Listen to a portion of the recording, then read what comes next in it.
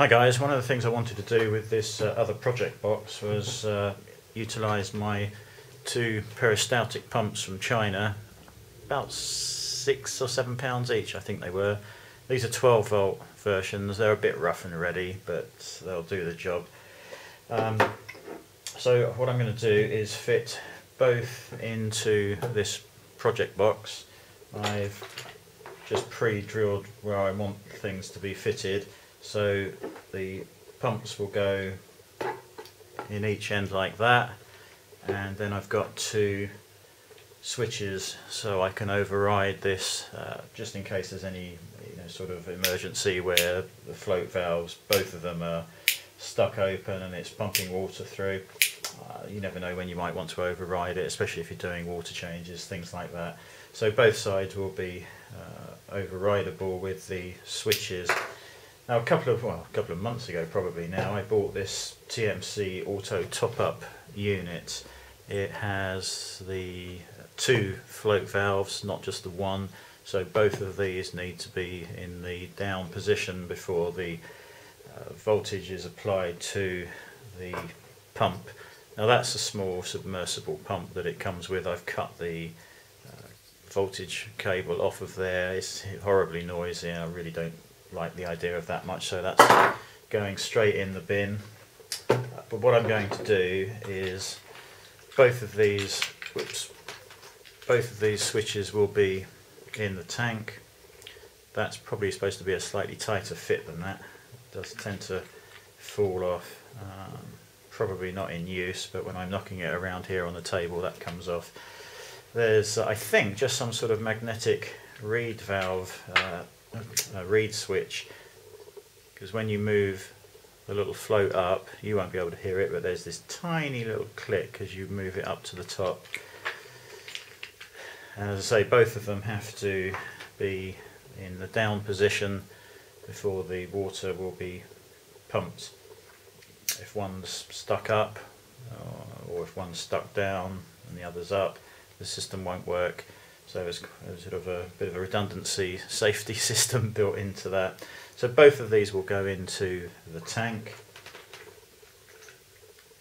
This particular pump I've already wired up and just tested with some tubing in a bowl of water, and really it's just, I'd describe it as a fast drip rather than anything else. And if I just quickly plug this in, I'm using the power supply that came with the TMC auto top-up unit. I was going to make my own PCB with mains transformers, but I've decided I might as well just utilise what I've already got.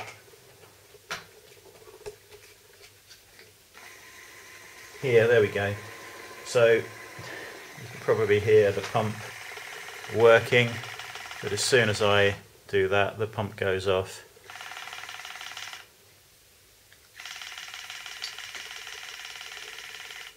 Same with the other one, obviously. Oh, that's fallen over, so you can see that works. They've both got to be in the down position. So that will be fitted on the left hand side. Just turn that off. And on the other side I will have another one of these just in here, and this one will be on a timer. Again, I can override it with the switch here if required, but this will be on a timer, and this one will dose some Kalkwasser during the night when the pH drops a little bit.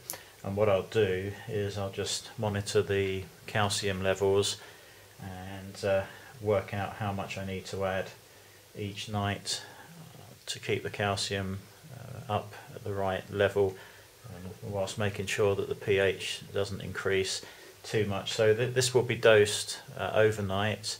I'll probably try it for perhaps 5 minutes a night, and purely on the timer. So again, we'll have to monitor the water levels, and on the left hand side that will be on the float, and that can come on at any time that it likes. But it's quite possible that using just the calc pump will be enough to top up the system anyway, but again that will depend on calcium levels and pH levels and things like that. when I dosed that calc the other day, I think we dosed it over a couple of nights and kept the water at the right level, but the pH increased by, I think it was 0.2, so quite a bit, and you certainly don't want the pH to go up that much very quickly. I think over a couple of days is not disastrous, but probably even longer would be better. But it did bring up the calcium by 50 parts per million. I think if you saw the figures on the forum, you'll see that it was calcium was at 350, and after we dosed it was up to 400. I haven't checked it this week, apart from earlier on in the week, but I'll be doing all the water parameters before I do the water change on Tuesday or Wednesday, and just see where all the figures are. I've had to order some hole drills for metal, obviously. The peristaltic pump takes 27mm, or requires a 27mm hole, and the switches that I've got here are 19mm. So I'll quickly drill those out and just wire this up, and that's about it. So this one will require a 12-volt power supply, perhaps an external one, yeah, in fact almost certainly an external one, and that will just run off of a timer, and we'll probably just dose a minute at a time during the evening, during the night, as I said, when the pH drops, and we'll just see how those water parameters are and adjust it accordingly. If the water drops during the day, evaporation, or when it's summer, it's a bit hotter, then the float system can take over. So that's the next project. Quick look at that. Maybe that'll be useful to somebody considering their own ideas. I think you probably can buy your own, make up your own float valves. You could also do some sort of infrared or LED system. There's plenty of ideas out there for this sort of thing. But as I'd already bought this, I thought I would use the floats and the power supply supplied just with the new pumps. Obviously a little bit of a silicon tubing's required. Oh, that's come off of eBay. As most of the things I seem to buy these days, it's an awful lot cheaper, especially if you're getting things from China or Hong Kong, like the pumps. So yeah, that's a quick look at that, and I'll update you when I've got the holes drilled and everything assembled. Thanks for watching.